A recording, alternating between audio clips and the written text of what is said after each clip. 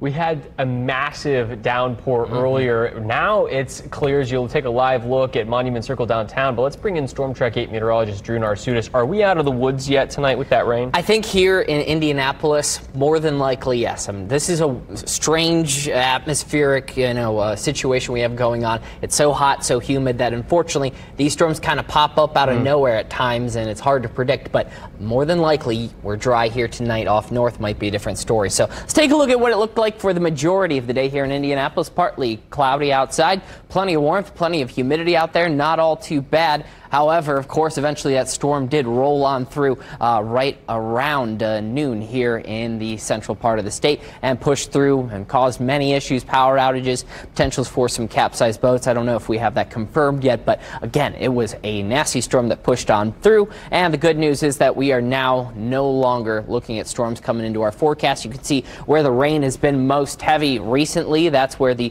temperatures are the coolest, where it's been a little while since we've seen the rain. It's already warmed back up into the 80s and 90s. So it's probably because of that shower in the middle of the day that we didn't get well into the 90s here in Indianapolis. And you can see it certainly left us with a lot of humidity. Dew points in the mid 70s. That's oppressive levels of humidity outside. So it's going to be sticky this evening. Be prepared for it. There's at least a light breeze out of the south to help us feel a little cooler towards the afternoon hours. But we'll be keeping an eye again on the few isolated showers, thunder showers active out near Lake Michigan right now. See if they move into the northeastern part of the state.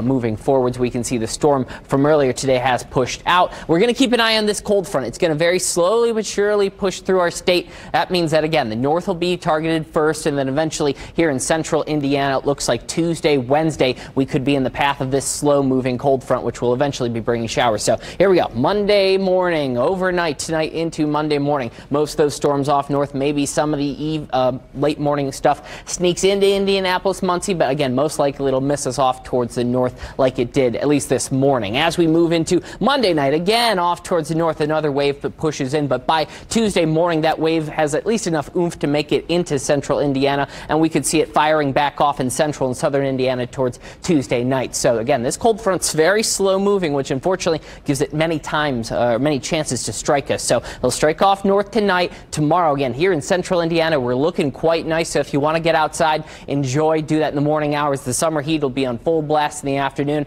Temperatures into the 90s, likely tying our highest temperature for the year, and a lot of humidity. And then again, northern storms once again likely tomorrow night. And then as we move into Tuesday morning here in central Indiana, everybody could be on the wet side with much more pleasant conditions coming our way next weekend.